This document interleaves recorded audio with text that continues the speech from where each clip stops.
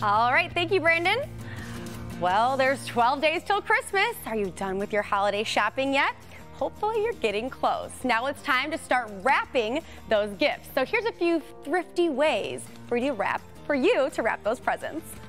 Only have one piece of wrapping paper left, and it's not quite big enough for that box? Don't go out and buy a whole new roll of wrapping paper. Try the diagonal wrapping method. Turn the package on its side and then wrap the edges over the package, making sure all four corners are covered with paper. Fold the sides in, then bring the paper up directly so it's flush with the corners. Do the same thing with the opposite side. It's not as neat and perfect as the traditional wrapping method, but hey, it does the job. You can also make your own gift bag with wrapping paper. Cut a large piece of wrapping paper and fold in each end towards the middle. Secure it with tape. Fold the bottom part up about 4 inches, like you're making one of those origami cootie catcher things. Open the folded area, then press down, then fold each flap in. Secure it with tape. This will be the bottom of your gift bag.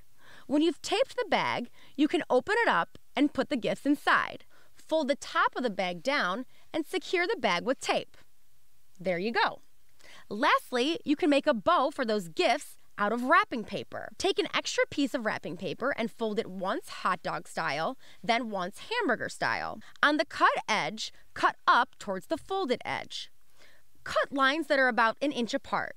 Unfold the paper, then curl the pieces with your scissors. Roll up the paper, then secure with tape. Check it out. It's a bow. You are so dang thrifty. I had you guys intrigued the whole time. And here's the thing. Really good. When you said hot dog or hamburger style. You knew what I was talking about. You knew exactly what that My was. son's in first grade, exactly. But I'm saying, Rhonda's like, what? also, like the diagonal paper, it might not look great, but if you put the bow on it, you don't really see all of that. Exactly. That was impressive. Thank you. There's more wrapping tips coming up next week as well. Very good. Because I had too many for one segment. Okay, all right. Yeah. We'll see you in a week.